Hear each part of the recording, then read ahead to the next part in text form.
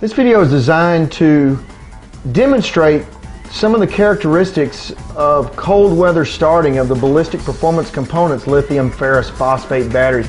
There's a misconception that cold weather is the chink in the armor of this wonderful new technology, this green technology that's just good for the environment overall. What you can see here is we have a 2009 Harley-Davidson Dyna 103 cubic inches, big compression, high performance engine that's been cold soaked at 29 degrees, a balmy fall evening here in Wisconsin. Looking at the voltage meter, you can see that 3.3 volts, the Ballistic Performance Components, the 12 cell, is right on line, but it's just a brutal playground for this battery to live in to get this cold Harley cranked on this morning. What you're going to see is in just short order is the master switch come on. You'll see that voltage drop, but we're excited about showing you the capabilities of this battery even on a cold morning. Okay, you'll see that you see a slight voltage drop. That means the master switch is on this ejected bike. The fuel pump's on, the light headlights on.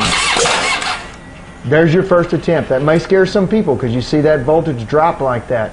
It's nothing more than the chemistry waking up on a cold morning. Here we go again with the second. Okay, this may normally really give some people some second thoughts. Oh my word, we have a cold battery, it's dead. It's not. You can see how quickly the voltage is recovering from that second wake up.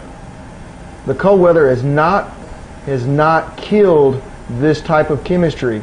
It just has to be warmed up just like the engine does, and to be honest, like we do on a cold morning like that. See how quickly the voltage is recovering? The temperature is rising inside of the chemistry itself, and there you go. It's like you flipped a switch. No more than, say, 8.9 volts on the volt drop. Starts it with ease. This is normal.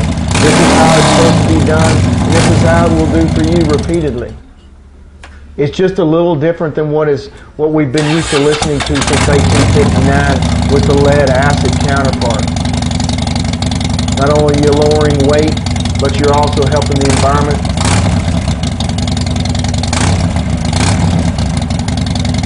As you can see, it's got all of the fuel injection, the sensitive electronics. They're just working great.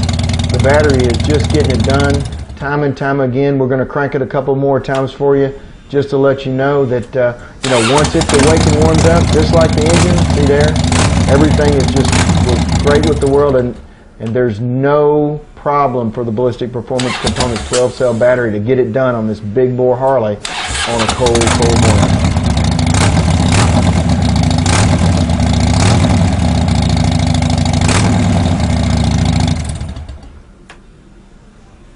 And one more time for good measure.